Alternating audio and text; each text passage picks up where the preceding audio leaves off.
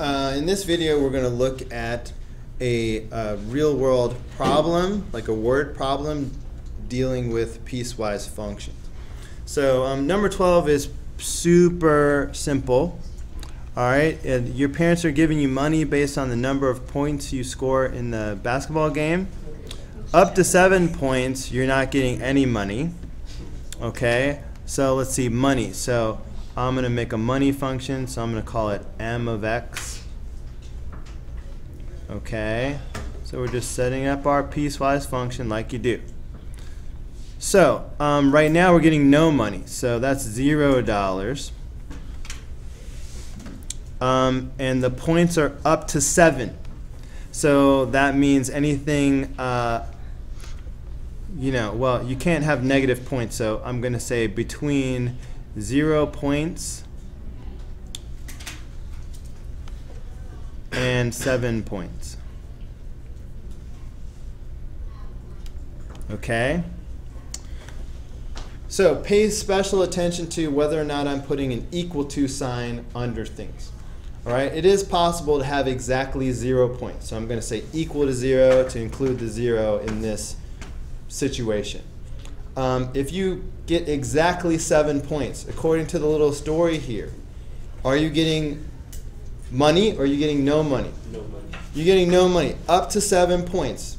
Okay? So to me that means including the 7, you get no money. So I'm going to put the or equal to on that.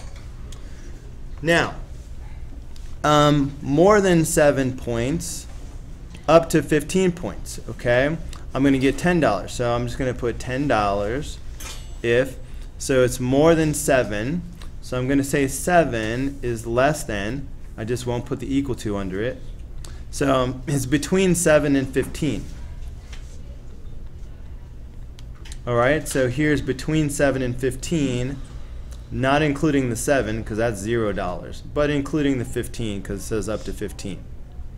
And then the next level of money is $20, and you get that if we are more than 15 points. Okay, so if our points are greater than 15. So again, I do not put the equal to sign on it because it's strictly more than 15, not equal to 15. So that's what you do. Any questions on number 12? Okay. Number 13, another real world situation. When a diabetic takes a long-acting insulin, the insulin reaches its peak effect on the blood sugar level in about 3 hours. This effect remains fairly constant for 5 hours, then declines and is very low until the next injection. In a typical patient, the level of insulin might be modeled by the following function on the right.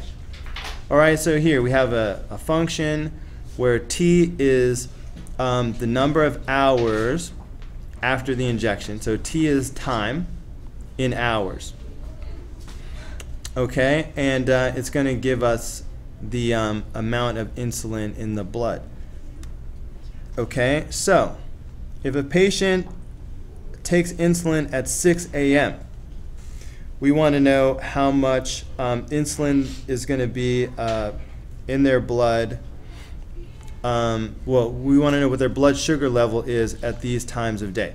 So you need to do a very small little math, by looking at the time. If it's 7 a.m., it's a matter of how many hours have gone by. Okay, from 6 a.m. to 7 a.m., how many hours have elapsed? All right, that's 1 hour. Okay, so that's the main thing, is for translate each one of these cases into a t value.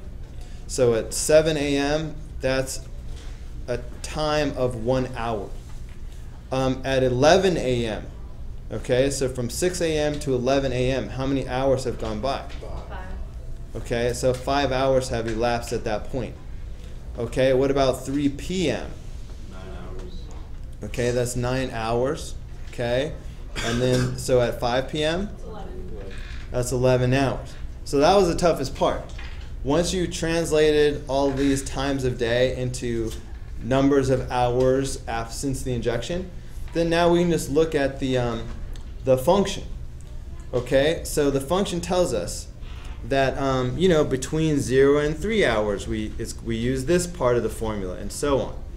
So for this first part, maybe I'll start using my colors now. For this first part, time of 1 hour, that's going to be in this pink zone right here. That's between 0 and 3 hours. That tells me to use this part of the function right here, 40t plus 100. So that tells me to go 40 times 1 plus 100. So that's going to be 140. Okay? Now, at the next one, the t value is 5. Whoops, I didn't mean to move that. All right, the t value of 5 is going to be in this zone between 3 and 8. So that tells us that it's simply 220. So you just write 220, that's it. Okay, when t is 9, well, that's between 8 and 10. So that puts us in this zone. That tells us to use this part of the function.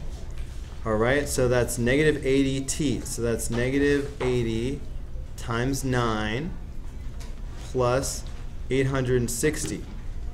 All right, what does that turn out to be? Negative 720 plus 360. What's that? 860, which is 140. 140. All right, and finally, a t value of 11. Yeah, a t value of 11, that puts us in this zone right here, so that tells us that it's going to simply be 60.